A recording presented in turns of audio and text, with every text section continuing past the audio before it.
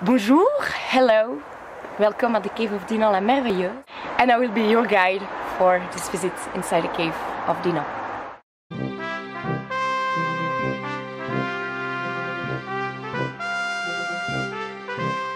So this is the biggest waterfall of the cave, and a bit further on the left you see also another type of dripstone. It's called a curtain.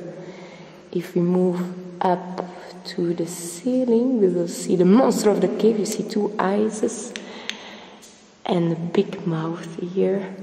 And if we go a bit below, we see the scream of the cave with one eye here, a second eye, and here the big mouth with the tongue getting out.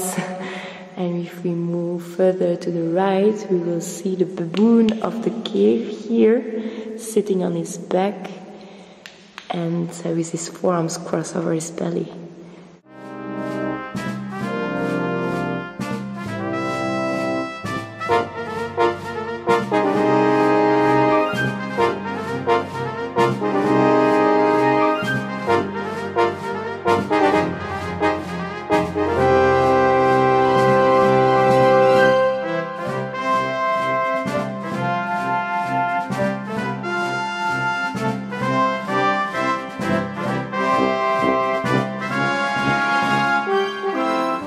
Okay, so this is a waterfall. It is another type of dripstone.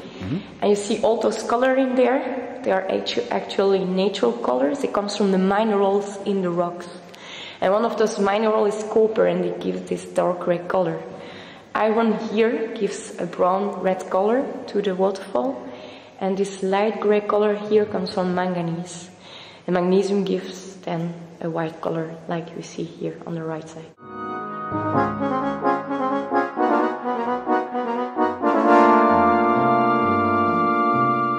So here you see some small columns, but they are not columns like the mid stalagmite and stalactite.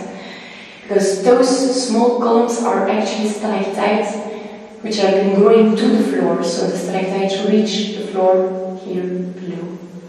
They are actually all hollow.